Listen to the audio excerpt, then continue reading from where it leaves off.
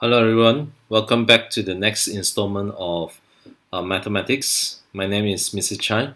If you are new to this channel, don't forget to subscribe and then click on the notification bell so that you can receive the latest video that I'll be uploading.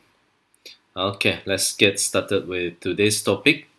The topic for today's exploration is vector. You can check out the title below. Now specifically today we are interested to explore the angle made between a straight line and a plane in three-dimensional space. Alright. Now before we get going with this, we have to identify the object that we are interested to work with here. In this case, we have a straight line purple in color. We will label that as L1. And then we have a plane brown in color in this case. We will label that as pi, just for identification purpose. Now the objective today is to obtain the angle made between the straight line L1 and the plane pi here. So the angle that we are looking at is theta. So just label that as theta for ease of identifications later. Now this arrow red in color represent the normal to the plane pi here. We will label this normal as n pi is a normal vector to the plane pi here in three-dimensional space, right? And then before that, we will also label the direction of this straight line L1 as NL1 vector. Sorry, just let me clean that up. I think that's not a very nice notation. I'll label the directional vector for this straight line as NL1. Right, vector. So this represents the directional vector for the straight line L1, whereas the red line represents the normal vector to plane pi. Okay, I think at this point we are quite ready to start to analyze or work out the angle between the straight line and the plane itself. Now before that, I would also like to label, make assumptions. There is a point A on the plane, for instance, located somewhere here. This point A is located on the plane pi here. And then there's also another point E located on the line, just for our reference. So once we are satisfied with this, okay, now we're going to work out the equation for the straight line. Now the equation for the straight line in vector form is given as follow. So the line L1, I will label this line L1 as R1. And then since this line L1 passes through point E, I will use the position vector E in this equation here. So I'll say that R1, or the equation for this straight line, can be represented as such.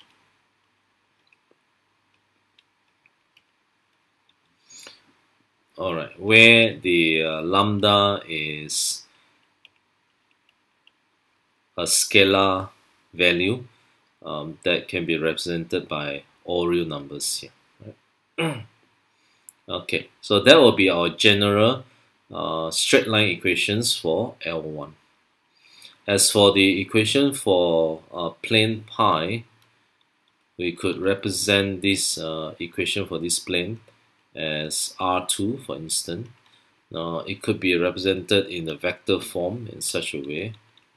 It's R2 product with its own normal. In this case, it's a normal. And then we do make assumptions that there's a point A on the plane pi with a position vector A, for instance.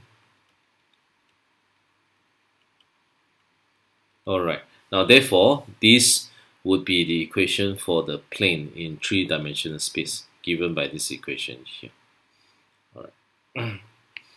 Okay. Now before we continue further, I would also like to label another angle make between the normal to the plane and the straight line. Let's call this alpha. Now, by using this angle alpha and beta, we know for sure that theta plus the alpha must give us a 90-degree angle according to this setup here, right? And then don't forget sine. Let's say that this is so in this case, if you are interested with theta itself, theta can be written as pi over 2 subtract off with alpha here. And then if you are interested to get the cosine, so the cosine is given by, hold on. So the cosine is given as a cos pi 2 minus here, right? And then this is actually given by a sine alpha, right? So we can actually write cos theta as given by sine alpha in this case, or we could write in this sense. Other than cosine, we can also represent this in terms of sine. For instance, we can write this as sine theta is given by sine pi over 2 minus alpha, which is exactly the same as cos alpha. Right. So there are many ways we can actually make use of sine and cosine in this case. For our concern here, we will be using sine theta equal to this. So I'm going to keep this equation here. Later on we will make use of this. Right. Okay. Now by using a dot product or a scalar product between the normal and the directional vector for line L1, we can say that in this case we can say that what we have here, we can say that n pi, by using a scalar product, so the product between this normal vector and this directional vector is basically given by this.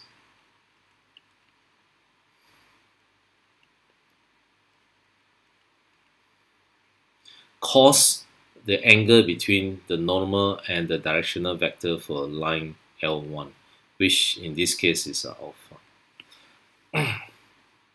So here we can rearrange this so that we can have the cos alpha as our subject.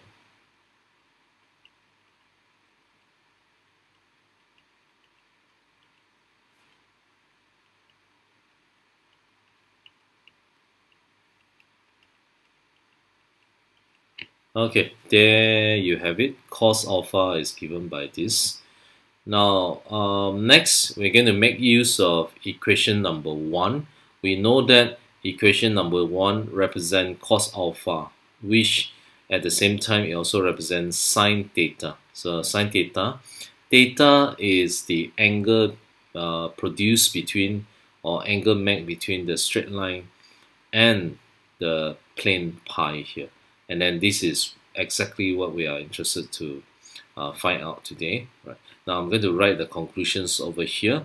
Therefore, we can say that sine, therefore we can conclude that sine theta is actually given by cos alpha, which is directly given by this.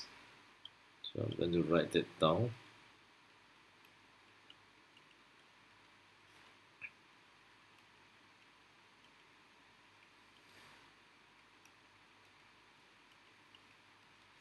And then there you have it.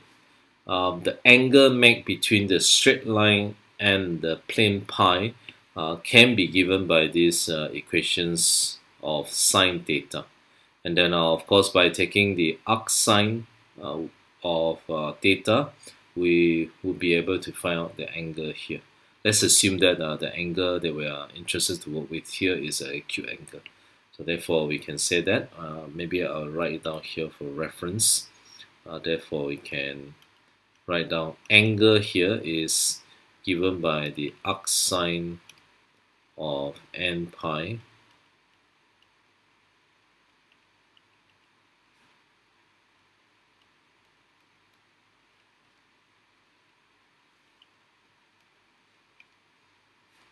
Alright, now that's how we evaluate the angle produced between a straight line and a plane pi here by using trigonometry.